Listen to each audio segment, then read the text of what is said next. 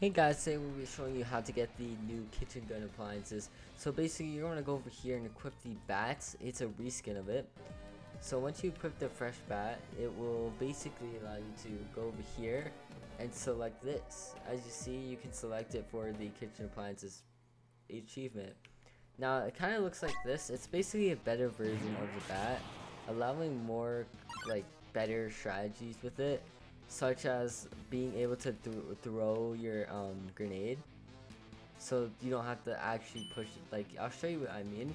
The Furby was turned into a grenade, like you'll see right now, but as you see, it turns into a right grenade. And then the gun is very overpowered. I don't know why I didn't hit all my shots, but the gun is super overpowered.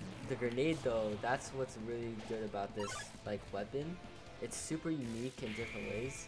It still launches them, of course, because that's its own main deal, but it works if it's a block or health-based person. It's really overpowered.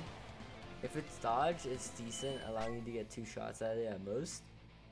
It allows you to kill campers in bone zones as well, and it also allows you to wait, let me show you. You can still do all these abilities by launching them into it, but it's a lot better if you just throw the grenade on the inside. That's why I recommend getting this if you're planning to use bat, because it's like the better version of it, and you'd rather have it better than a bat. And it also allows just so much strategy in it.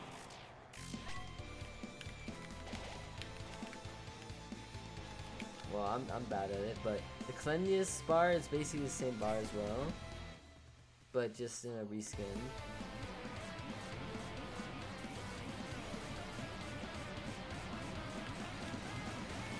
So basically that allows you to just barrage anything, basically. 3 hits. The grenade, its main medium does 150 damage.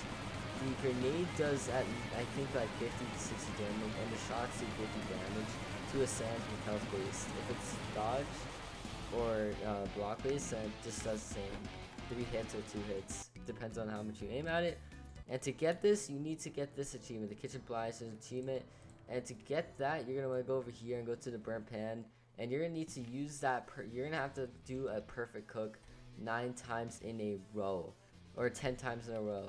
So that's basically it. So I'll see you guys there. Sorry this was a short video. It's pretty late for me, so I'll see you guys there.